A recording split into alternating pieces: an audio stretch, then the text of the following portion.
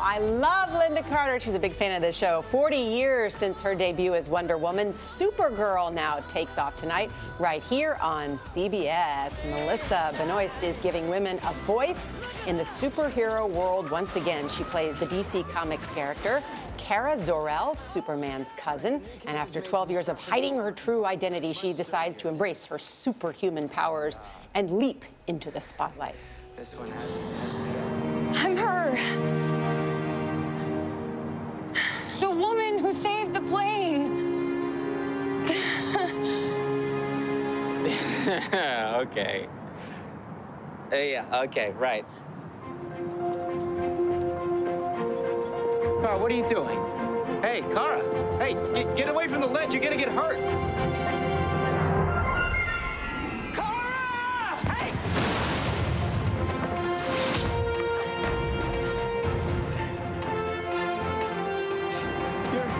You're her.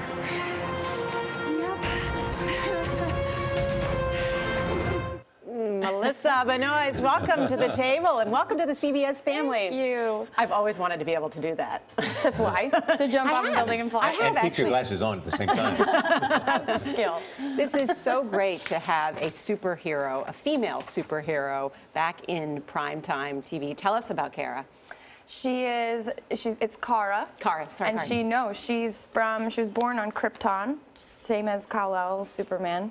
And when the planet, she was about 12 years old when the planet blew up, and she was sent to Earth, but kind of got stuck in space. So she makes it to Earth a little later than he does, and has been holding her powers secret for about 12 years, and decides in our pilot to reveal herself to the world and start being the hero she's meant to be. Though. I mean, like, she's a sassy pants. Like when they debate, should we be Superwoman or Supergirl? Right. That exchange. I mean, it makes sense why you say you felt so special, because it was a female-driven superhero. Something we have really not seen that much of. No. Especially a story that's completely centered around her. What powers does she have? She has all the same powers as Superman. She can fly, she has heat vision, she has freeze breath. Freeze breath. Super strength.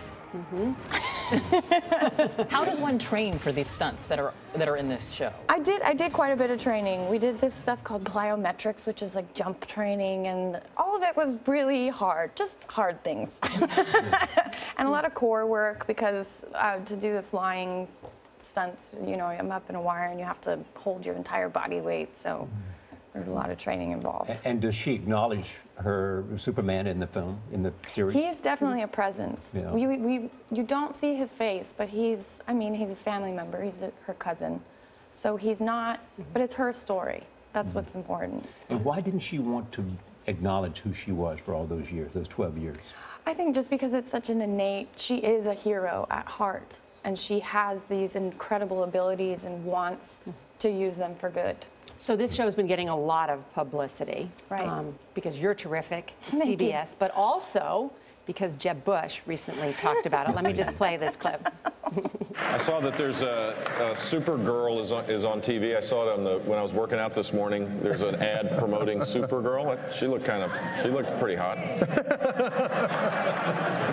I don't know what channel it's on, but I'm looking forward to that. Well, Governor Bush, it's on CBS tonight, premiering. What did you think about that? A presidential candidate calling you hot.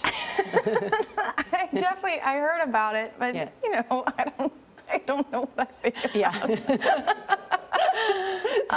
I'm glad he's excited to watch the show. Yes. And who do you hope is the audience for this show? I mean, who do you think will turn out and watch it? I hope, I think that everyone will be able to take something from it, but I really would love to reach young girls and to be a good role model for them.